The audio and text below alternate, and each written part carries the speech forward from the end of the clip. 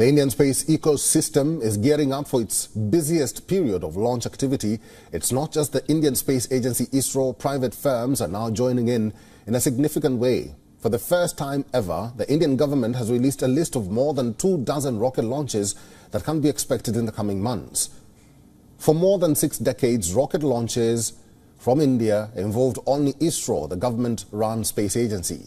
The Indian space sector used to be a government-only domain. However, in the year 2020, the Indian government permitted private firms to build and launch their own rockets and satellites.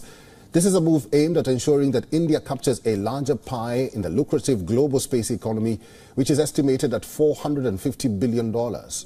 India's share of this $450 billion market is just around 2%, that is around $9 billion. How do you measure a growing space ecosystem? One way is to look at the number of launches that happen in a year. The Indian space sector regulator and facilitator in space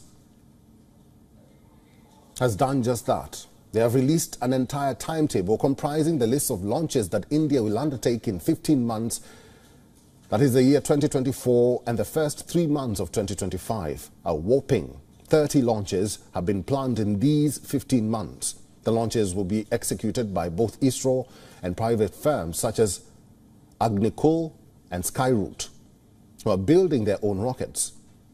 Executing as many launches in a limited time frame is a huge step for the Indian space sector and indicates that there is potential for greater progress. WION senior correspondent Siddharth MP put this into perspective.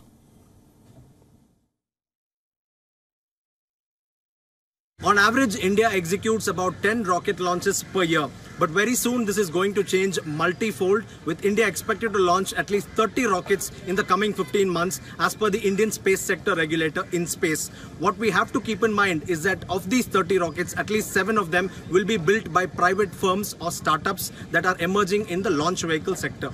Let's also keep in mind that when India has to do 30 launches, India only has one spaceport, the Satish Dhawan Space Center, which is equipped with 2 launch pads to handle this kind of a volume.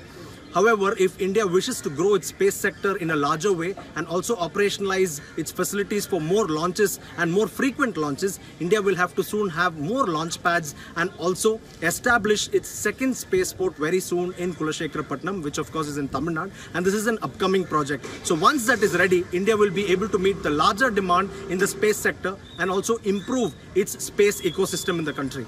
From Chennai, Siddharth MP, WION World is One. For all the latest news, download the WION app and subscribe to our YouTube channel.